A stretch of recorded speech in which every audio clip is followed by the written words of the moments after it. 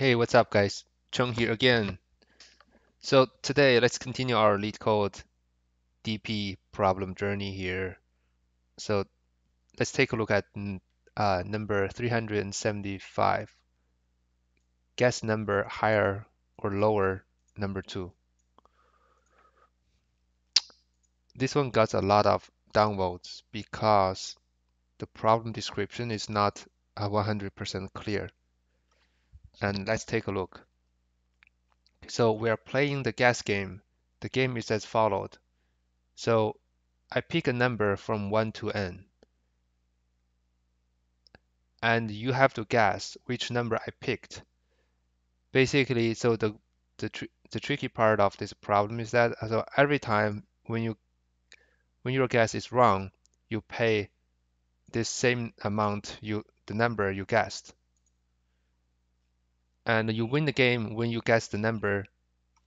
Basically, there's a like secret number the other person's picked, right? And it asks you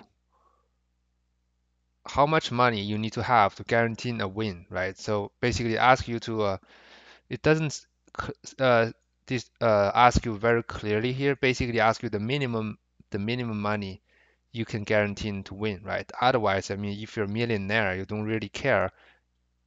Basically, you don't need to find any strategy. You can just guess the number one by one until right. You can just guess the number from n one to n, right? And then at the end, you will sooner or later you guess the number. So, but this problem it asks you to find the minimum money, right? The minimum money that can guarantee you a win, right?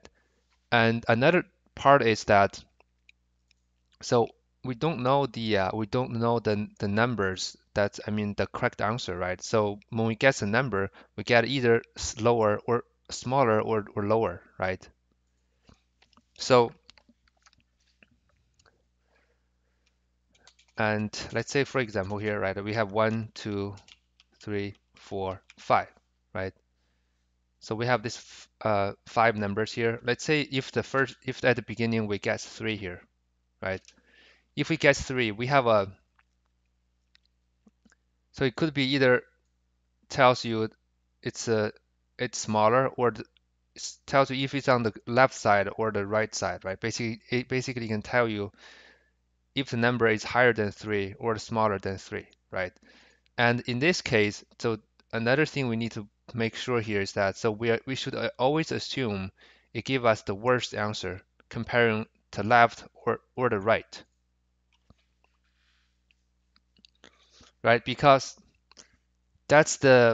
we have to assume the worst case scenario, then then we can safely say okay, with this money is guaranteeing a win, right? So we cannot assume like too optimistically, right? So we have to assume we have to be more pessimistic in this case. So basically, when we get three in this case, right? So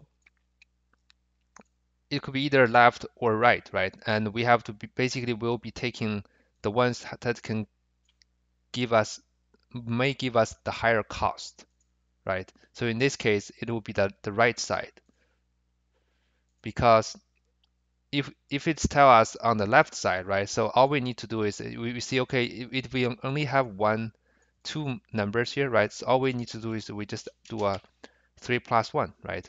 And then the 2 will be the answer, right? But in this case, it has to be on so we're assuming this number is on the worst case scenario side. In this case, that will be on the 4 and 5, right? So and if we know okay, it's under 4 and 5, then what's the minimum money that can guarantee us a win, right? So it's going to be 4 in this case, right?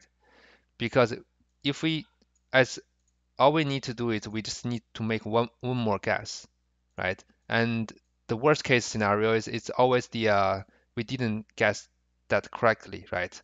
But that's all we need. That's all the left we need to guess.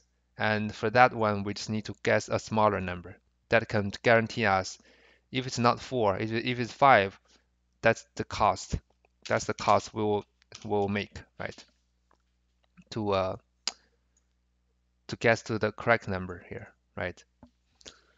And is this the optimal way to guess the number, right? So this problem, it seems like always guessing the middle point will be always the best solution for us, right? So even me, I was thinking about, okay, so every time when I have a range, I just simply cut. I always guess the middle point, right? But I think for this problem, that's not the case. Basically, we have to guess all the possible places. Why? Let's take a look. Let's try another uh, example here. So let's say we guess 2 first, right? If we guess 2 here, so so to assume the worst case scenario, it will tell us, okay, the number will be on the right side. So it's going to be between 3, 4, and 5, right? So between 3, 4, and 5, what's our best optimal play here, right? So what's the best way to guess the number here? 4, right? So for us, basically, for us, for the person who gets the number, we will always be taking the optimal solutions here, right? But we are always assuming we'll get the worst case scenario. So in this case, all we need to do is we just try to guess 4, right? Because when we guess 4, right, it's either the we find 4, or it tells us if it's a smaller or greater or bigger one, right? So if it's a smaller one, then 3 is our answer. If it's a bigger one, then 5 is the answer. So all we need is the 2 plus 4, which is equals to 6. As you can see here, by guessing the middle one, it's not always the optimal, the best solution for us. So basically, we have to guess all the pivot points, right, with this range, okay? And so, and for the DP problem, for DP, like from DP start and end, right? So we have a start and end. So what's the start and end here? Basically, and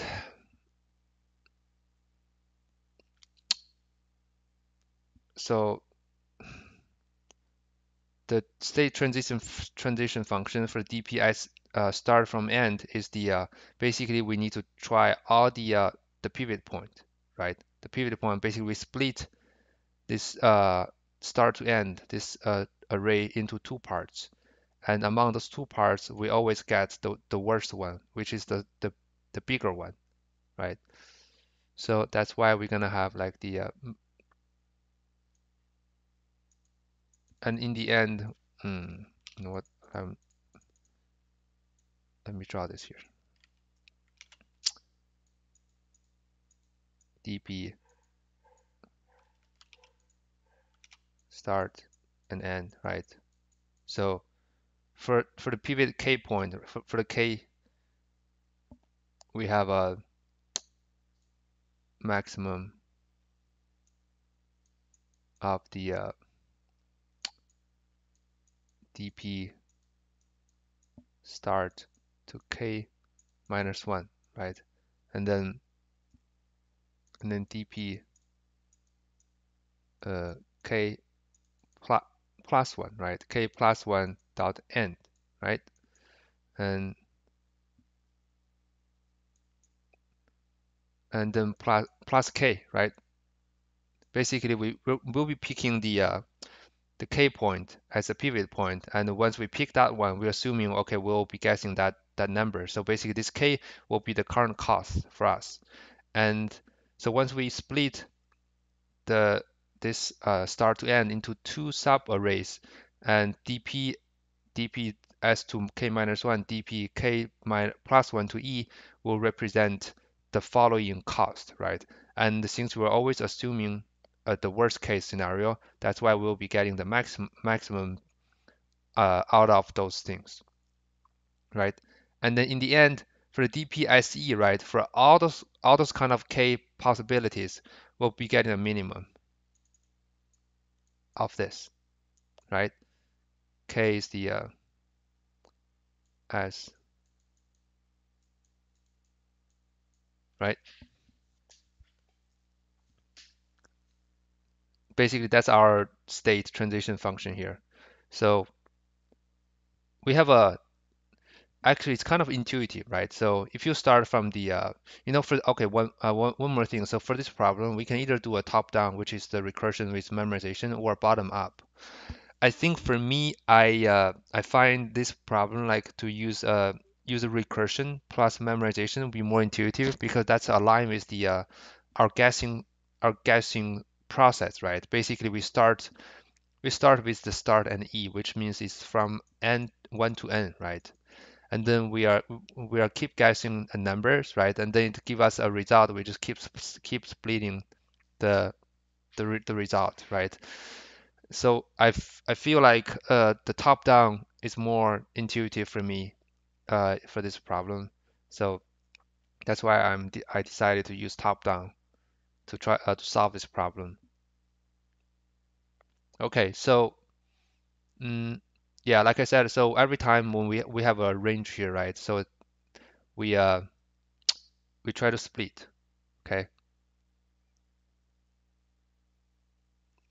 we split. The way we split it, we are basically we pick the numbers, right, from S to E, right? The K is from S to E, and we pick this number as our guessing point, and then uh, from this one point on, so basically this is going to be our K, right? 3 is going to be our K, and the left part is 1 and 2, the right part is the 4 and 5, right? And among those two parts, we always get the worst case, and then we plus the K, right, to be our current minimum cost, right? Since we're going to do a for loop here, right? And basically we try all the pivot points. Among all those possible ways, we get the minimum because we're trying to get the minimum money that can guarantee us a win. Okay, cool. So I think that's pretty much the the thinking process for this problem. And let's try to code these things up, okay? And like I said, I'm gonna use a DP, right? So start and end, right? And for DPs, for recursions with the memorizations, we always do memorizations here, right? And then I think here we simply return the DP 1 to n, right? That's where our starting point. We pick a number we guess from 1 to n, right? Okay, here let's say mm, if SW, right, the template in memorizations, right, we simply return memorization dot s dot e, right? So that's the first one, and okay, then we're gonna have an answer here, answer for the current DP problem, right? Since we're getting the minimum value, right? So we always initialize it to get the maximum size, okay? And then in the end, we just same template here, right? Answer here, and then we return the answer, right? So that's our template, and now the problem comes down, how can we do the answer, right? So like I said, what we need to do is we're gonna pick the pivot point, right? So basically, we pick the pivot point that we're gonna be a for right in range S and E plus one, right? Basically, we're picking all the possible pivot points here, right? And then we have a next step. I'm gonna create a next step equals to dp, the maximum dp uh, s dot k minus one, right? K minus one, and then dp k plus one dot dot end, right? And then our answer will be the minimum, right? As the answer dot what's the x plus next step, right?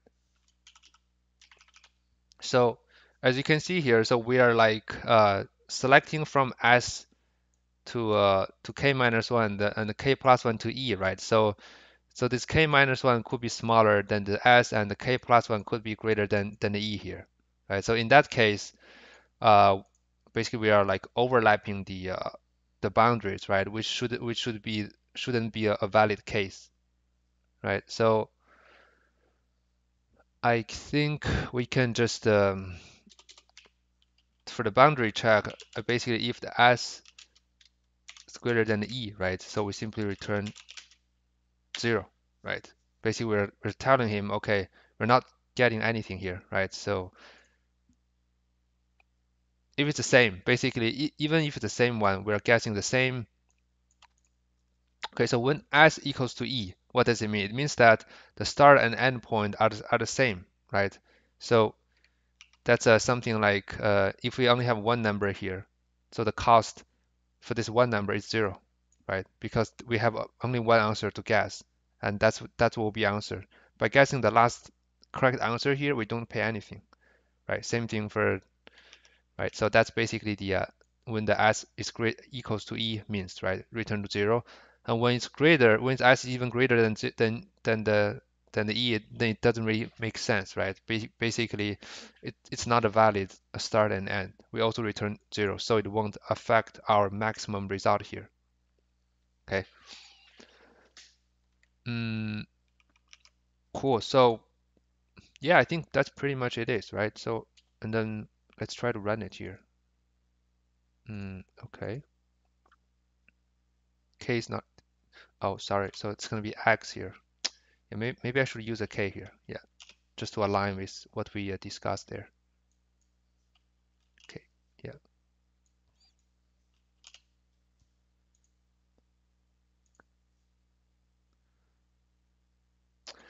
Yeah, it passed. Of course, there's another way, like a bottom-up solutions for this problem.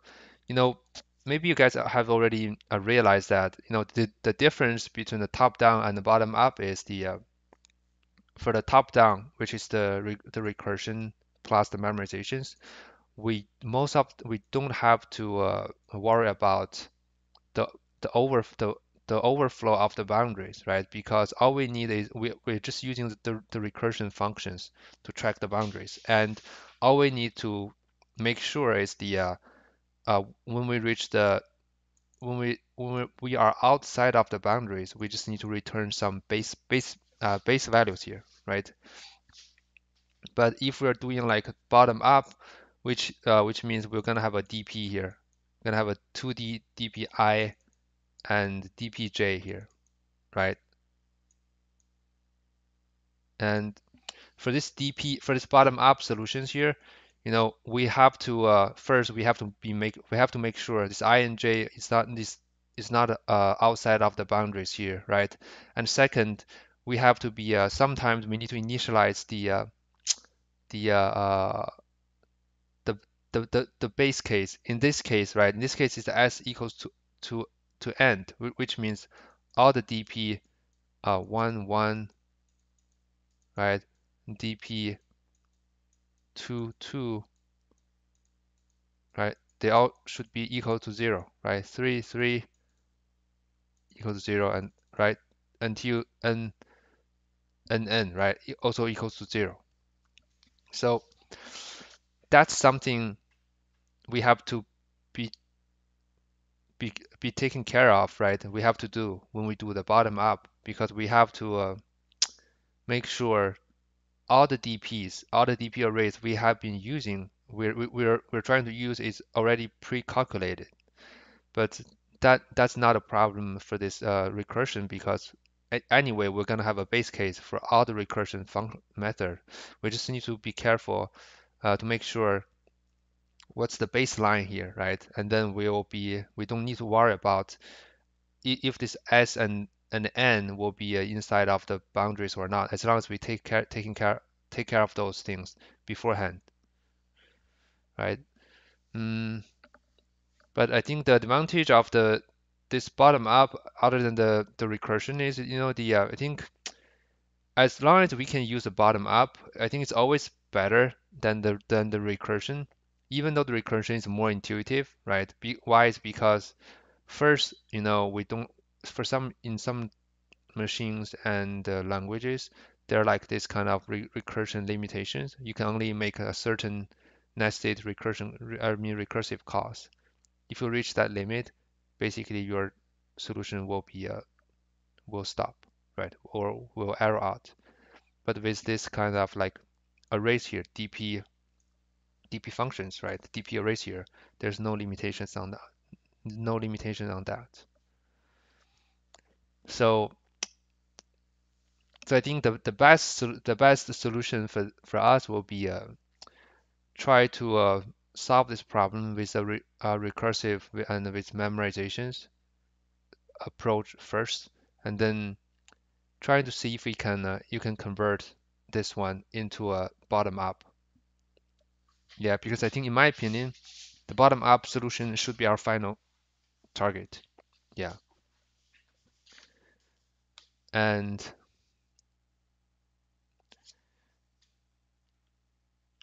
yeah, let me see the bottom up.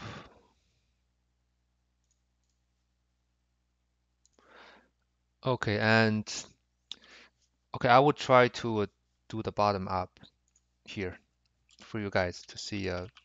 Let's see if I can do it here or not. So I'm gonna come out this top down, and I'll try to do the bottom up, right? So with bottom up, of course, we need to define, like I said, we need to define DP here. Okay. Okay, so we define the DP here with the gonna be 2D arrays here, right? So we initialize with 0. Hmm. Yeah, okay, we can initialize with 0 here. Okay, let's do a 0 here, n plus 1, right? Since we'll be doing some like k minus 1, k plus 1, I will try to, I think to be safer, so we need to do a n plus 2, I think. But let's see if this will work for range n plus 2. Okay, so that's our initialization, and then so the first loop is the I think we're gonna have a length here, right? Because or you know what? Let's do basically the starting point, right? So we're gonna have a starting point, which is the I, right? Since the dpij will stand for the standing for the start and the end, right? Of this like with this start and end, what's the minimum values, right? The minimum money to guarantee a win to guess from the number I to j, right? So the I will be in range, okay, in range 1, right? 1 to n, n plus 1, okay.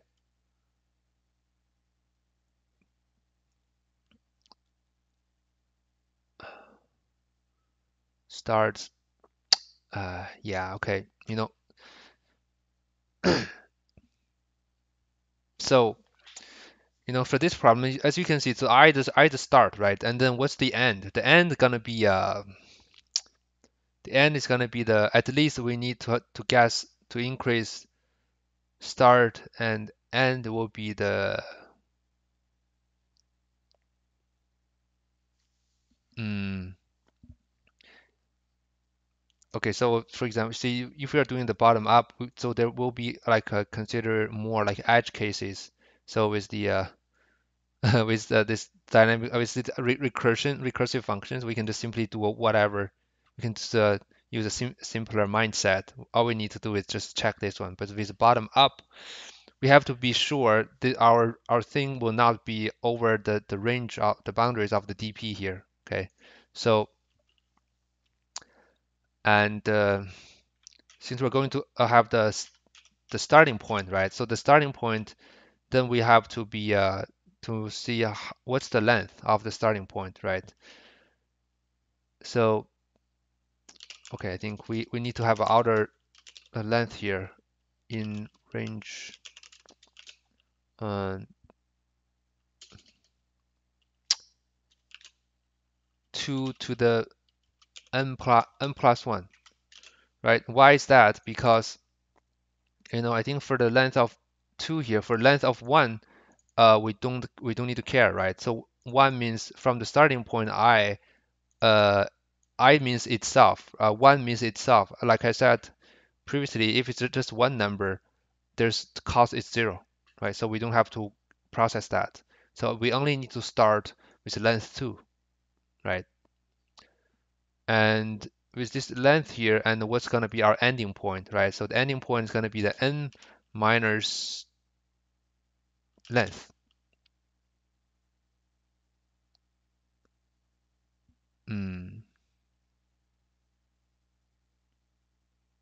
Yeah, n minus length. Okay, do I need to do a plus 1 here? Let's see.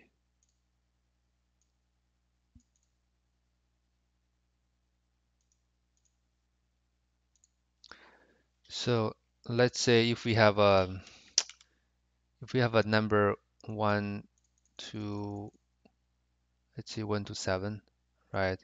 And then a length, let's see, our length is 3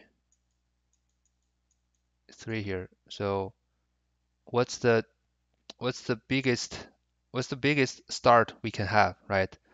So we can have like our biggest start will be 5, 6, 7. So our biggest the last I should be 5 in this case, right? Because the length 3, 5, 6, 7. Okay, that's our biggest start. And then so it's going to be 7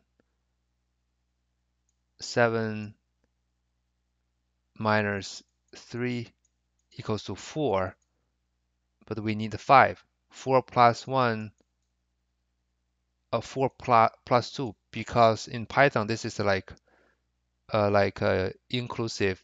So, okay, I see. So basically here we need to do a plus 2, right, to give us the latest starting point, right? And then now we have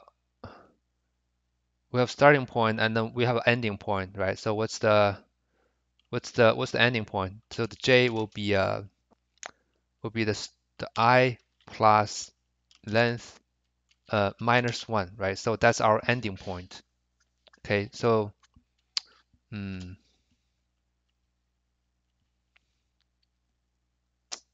so same thing, dp.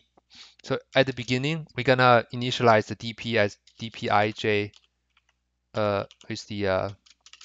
with the system dot maximum, right? And then for the x, right, for the k points in the range of I and and j, right? J plus 1 or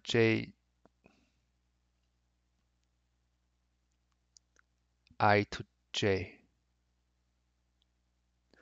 Yeah, I think because I think here we can just either do a j plus 1 or j. It doesn't really matter, I believe, because the j to pivot at the last one.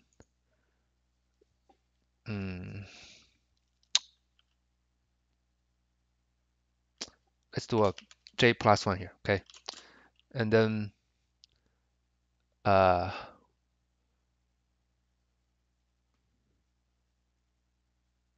basically uh,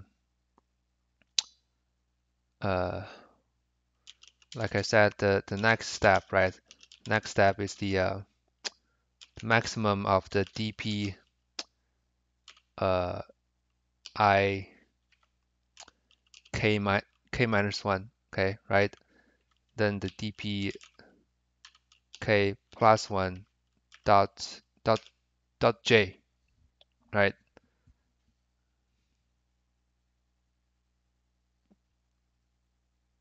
Yeah, k plus 1 dot j, and then the dp I j will be the minimum of the dp I j of the of k plus next step, right? So okay, in the end, we just return the dp 1 to n, right? Same thing here, same thing as the recursive method here. And let's try to run it. Okay.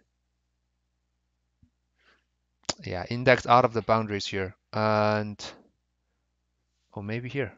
Okay, maybe this one. I forgot to do this. Yeah, cool, it passed because you see the reason we're doing this like the n plus 2 here is because we are we're making these things we are making this case to be able to reach the last element here, right? So which could be over the boundaries here, and because we do a k plus 1 here, I mean if we do a n plus 1 here, that's the other side. We should maybe if we do a j plus 1 instead of a j instead of j plus 1, I think here will be okay. If I let's try to run it. Yeah, see. So basically, as you guys can see here, it depends on how we're choosing the case here and how we're doing this k plus 1 or k minus 1 here. We have to be careful, like how many of the what's the length of our 2D problems here, 2D dimensionals here, 2D arrays here, 2D list, whatever. And then same thing here, basically same idea as this one, but uh, the difference here is because with the for this problem, I think the DP, the recursive call is it's easier because we already have the start and end. All we need is to find the pivot point. But in this case, uh, coming from the scratch, we're coming from the bottom, we have nothing, right? So we have nothing. Basically, we have to somehow construct the start and end with the length first, right? And then we gradually build these things up. And then in the end, and while we're building these things up, we also try to find the pivot point, right? For each of the range here. Uh, yeah, cool. I think that's, oh, by the way, as you guys can see here, so the DP, sorry, the bottom up is faster than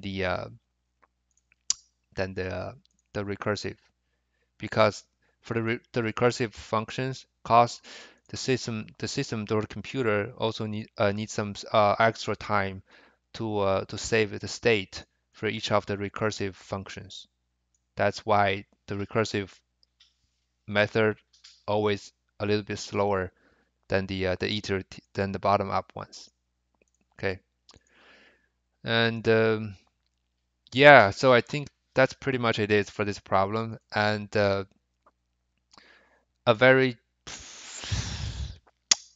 interesting problem. Yeah, I think for me, well, to be honest, I didn't solve this problem by myself. I struggled a while uh on trying to understand what's this problem is asking us to solve and what's the strategy, right? What's the strategy of choosing the numbers and how can we assume we should assume the worst case, and among those all the worst cases we get the minimum. So this is basically it's kind of like minimum and maximum DP problem, but it's an interesting one.